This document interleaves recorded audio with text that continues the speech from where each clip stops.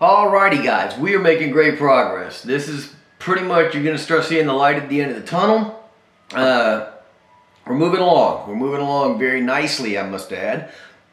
Okay, Module 10, this is where we're going to get to pretty much where the rubber meets the road. This is when you're going to actually start looking around and start figuring out things on how the physical security aspect works as far as what is applicable to the risk assessment process, the threat assessment process, and going back under that umbrella of risk management.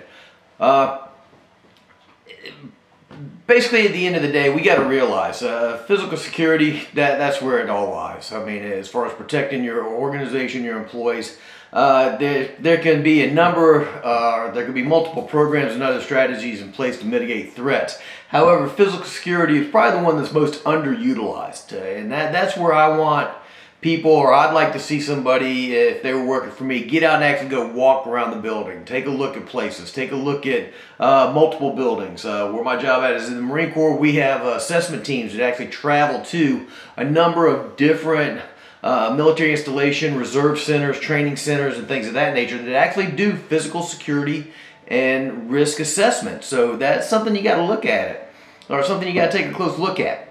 Okay, at the end of this module, we're going to identify events that will trigger the physical security risk assessment process. We're going to explain why a continuous presence is needed in the performance of physical security. In the military, we have an expression. We call it, you're constantly improving your fighting position. So when you look at your businesses and your organizations, you've got to constantly be looking at various threats, because threats change, things change. Just like you adapt to what could be the latest trend or technique or procedure or something along those lines, that other person, that adversary, is also adapting to you. So you got to look at it. I mean, going back to just like we try to say that we're a growing and learning organization, well, some of the bad guys are too. So you got to constantly be upgrading and rethinking and looking at or thinking of things outside the box when it comes to physical security and the risk assessment piece. The checklist to require this, to complete this module, the requirements, watch the module content, the video lecture on physical security by me, read how to perform physical security assessment. I'm not saying when you see this that this is the end-all be-all, the physical security assessment. This is just more like guidelines. Basically, your thought process is unlimited. I mean, it's literally unlimited. Whatever you can think of that could possibly be a risk or a threat, you've got to constantly be thinking about that. Okay, it could be looking at crime stats, it could be walkthroughs. I mean, but you got to be constantly vigilant. You've got to always be adapting. Okay, you're gonna have a couple, or you're gonna have a YouTube video on physical security. I thought it was pretty good. Physical security discussion question. Obviously, we got our discussion questions. I'm glad you're keeping up on those things. And this is what I'm looking for. You need to be submitting to me the rough draft. It's been a long day, guys. I'm sorry. It's the rough draft of the final paper. So just make sure we get that wrapped up. I give you a little bit of space. Actually, I give you a lot of space. I give you almost a month between the first paragraph and the rough draft. So I think a couple weeks is going to give you plenty of time to wrap up the rough draft to the final product. So you had almost a month to do your final, or correction, your rough draft on your paper. Okay? Think about it like this. What events would actually trigger that risk assessment from a physical security standpoint? Okay? Some people think about it as being more reactive and more proactive as compared to being proactive. Reactive is going to be after an event occurs, like a bank robbery. We got some sound bites, so we got some information in our reading from Larry Brown, Senior Vice President and Director of Risk Management for First Citizens Bank. He's dealing with over $16 billion in assets and 5,000 employees, more than 400 banking centers in 15 states. That man's got his hands full. That man's got his real hands full. So he's got to constantly be evolving and learning things. Okay, he's got a team that they're constantly doing they're using a number of tools to actually assess physical security risk, including law enforcement crime data on the geographical location of a branch. So think about that. Okay, if you got your business, your organization, you're downtown in a major metropolitan city, or you could be in the suburbs.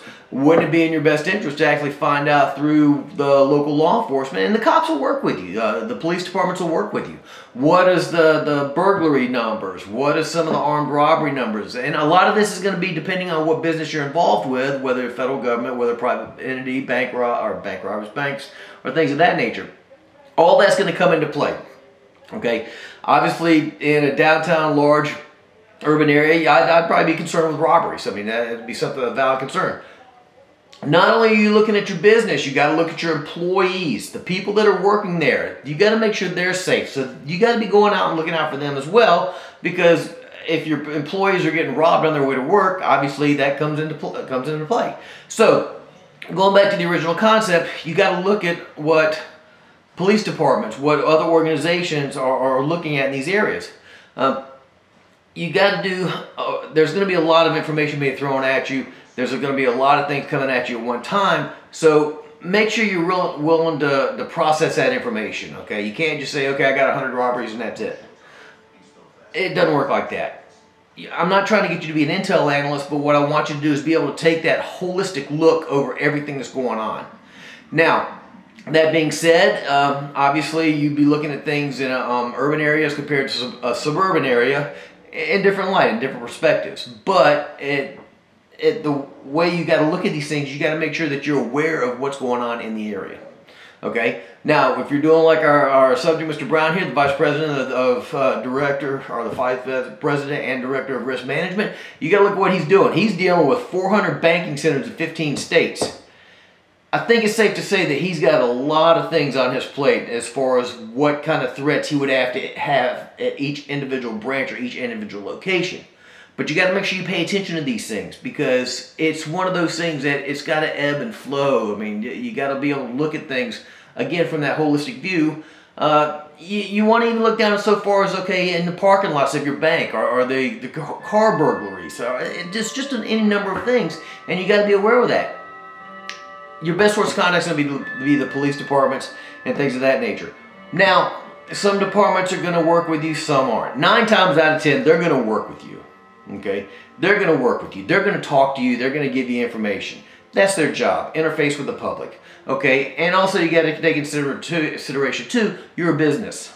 Okay, most police departments are run by appointed officials, appointed chiefs by a mayor or something along those lines, or they're elected, but they still answer to the public. They still answer to these businesses. So these businesses are going to carry some weight. All right.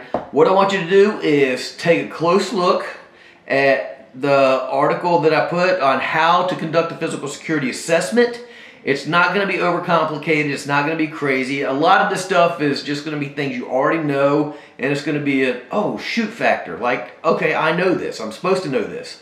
Okay, we already covered some things that you should look at as far as like what triggers the assessment.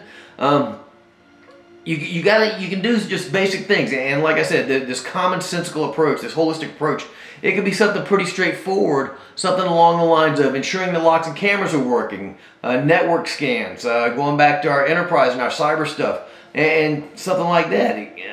You got to have that continuous presence also too. So make sure you're constantly evolving, you're learning, remain vigilant. You can't go wrong. You're going to see another